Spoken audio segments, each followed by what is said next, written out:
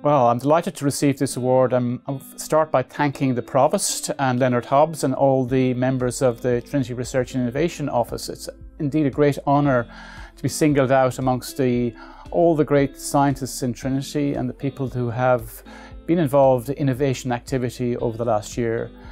I'd like to also thank my research team, because none of this would be possible without the hard work, the research that goes on in my lab with PhD students and postdocs. There have been about 50 PhD students in my career and a similar number of postdocs, all of who have contributed to the discoveries that have led to the patents that have led to the commercial activity.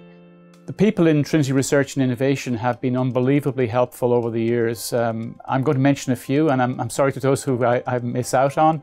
Emily Veriker, when she was in the office, was instrumental in helping me file a lot of the patents, and more recently Emma and Aoife helped with those. But also people like Deirdre Cadden, Camilla Kelly, Kieran McAvoy, Una Kinsman, and others who helped me in submitting the grant applications that led to the funding that resulted in the formation of companies.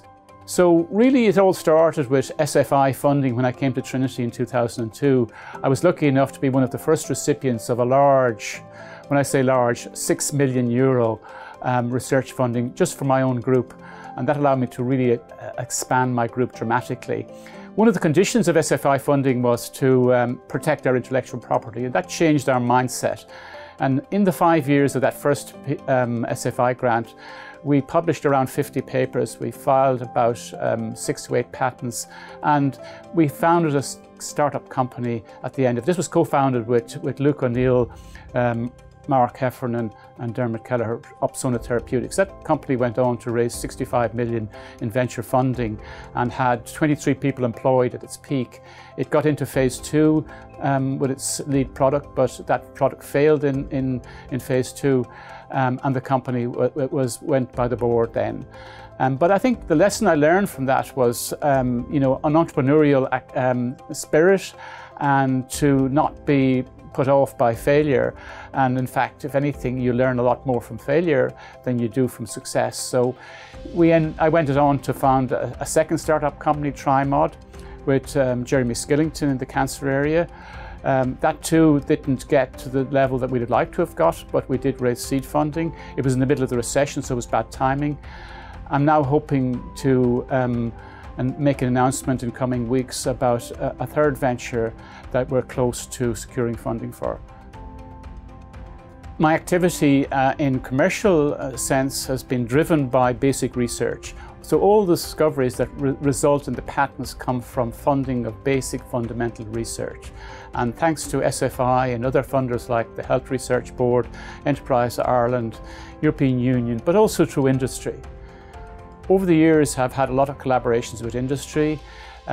These are pharmaceutical companies that are interested in anti-inflammatory therapeutics or vaccines. And we've led a number of strategic partnerships. The most recent of these, of course, is the COVID-19 response, the Immunology project. We were lucky enough to get 2.4 million from the Old Irish Bank, and that was through the work that the Trinity Foundation did, and I was assisting them with that.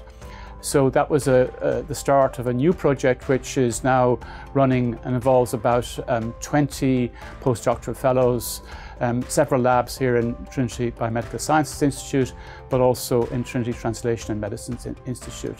So that's a part of the global research effort to tackle COVID-19, and we're developing new testing methods, looking at the immune response in patients, and helping to design effective therapies, and also part of the vaccine program. We've heard very good news in the last few days about vaccines, but this is only the beginning of the hunt to get a really long-term effective vaccine that has sustained protective immunity, and this project is also involved in that area. When we work in the lab doing basic research, sometimes we stumble across things which are very interesting, and it's really been able to recognize the commercial potential of those discoveries and not to disclose them before filing patents. And I think that's key to successful entrepreneurship, to spot the discoveries that have commercial potential. And we were lucky enough to make some discoveries in my lab where we filed patents that ended up being licensed to either pharma or to our own startup companies. So that was really the mantra at how I operated over the last 20 years that I've been in Trinity, of making sure that we filed patents around important discoveries, but not about just everything, the really important ones that we thought would result in commercial development. I'd like to finish by thanking important people in my life, my family. I wouldn't have got to where I am today without the huge support of my wife, Marina Lynch, who's also a scientist and a Trinity professor in neuroscience.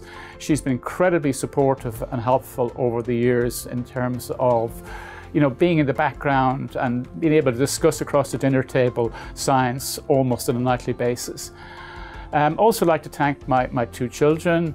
My daughter, Ivana, is also an immunologist. She's currently a postdoc in Harvard and has already published probably more big papers in her career than I have in my whole life to date. My son as well, Tim, is an engineer, and he has just returned to college to do architecture.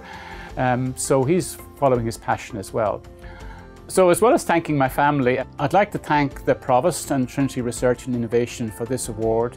It's indeed a huge honour to be given the 2020 Provost Innovation Award.